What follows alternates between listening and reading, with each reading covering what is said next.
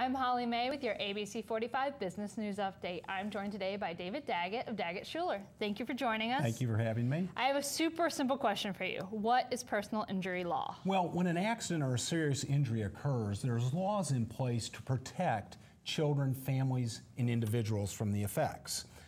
Many times we're talking about medical expenses, lost wages, ongoing losses that a person might have, including permanent disabilities and pain and suffering. Personal injury law is the law that works to compensate people for all the losses they have as a result of something like that. Why should someone contact an attorney for personal injuries? Well, a personal injury attorney knows how to investigate a claim, piece all the facts together, gather medical information, investigate what caused the injury or accident, and be able to present the claim in a way that gets compensation for the individual. If someone has been in an accident, how should they contact you? Then contact us by phone or through our website. We have lots of helpful information, and our office staff is very helpful also. All right, well, thank you for joining us today.